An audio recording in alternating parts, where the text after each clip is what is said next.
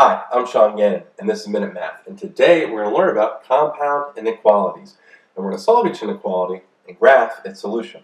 So if I was given this inequality, negative 10b plus 3 is less than or equal to negative 37, or the inequality 3b minus 10 is less than or equal to negative 25. Okay? My first step is I need to solve both inequalities individually. So I'm going to subtract a 3 to both sides here. On the first one, leave me with a negative 10b is less than or equal to negative 37 minus 3 is a negative 40. Now I need to divide by negative 10 to both sides. And remember, when we divide by negative over the inequality, that inequality flips. So we're left with the b on the left is greater than or equal to now negative 40 divided by negative 10 is a positive 4. So now I'm going to solve the other one, because this one's all done.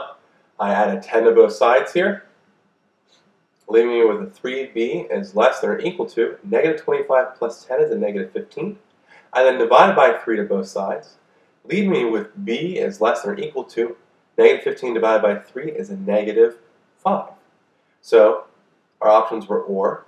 So now we have b can be greater than or equal to 4, or b can be less than or equal to negative 5.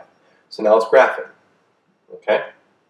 So let's put 0 in the middle. Let's go 1, 2, 3, 4, 5, 6, 7, negative 1, negative 2, and negative 3, negative 4, negative 5, negative 6, negative 7.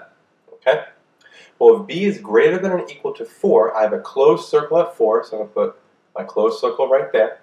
And since b can be greater than 4 also, I need to put my arrow to the right. And there we have our graph that represents b is greater than or equal to 4. But we have another part where it says b is less than or equal to negative 5. So since it can equal negative 5, I have a closed circle right here at negative 5. And then it says b is less than negative 5, so I'm going to put my arrow to the left. And so now I have a graph that matches my inequalities here, that b is greater than or equal to 4, or b is less than or equal to a negative 5. So let's recap. We're given negative b, a 10b plus 3 is less than or equal to negative 37, or a 3b minus 10 is less than or equal to negative 25. I solved each individually. I subtracted 3 to both sides here, and then divided by negative 10. When I divided by negative 10 over the inequality, it needs to flip from less than or equal to sign to a greater than or equal to sign, giving me b is greater than or equal to 4. And on this one here, when I solved it, I added a 10 to both sides, then I divided by 3, and I'm left with b is less than or equal to a negative 5. Graphed each one individually, since b could equal 4 in a closed circle, and we put an arrow to the right because we said b was greater than 4 also. This one here, b could equal negative 5, closed circle there, and b was also less than negative 5, so our arrow went to the left. So now my graph matches my final answer, which is b is greater than or equal to 4, or b is less than or equal to negative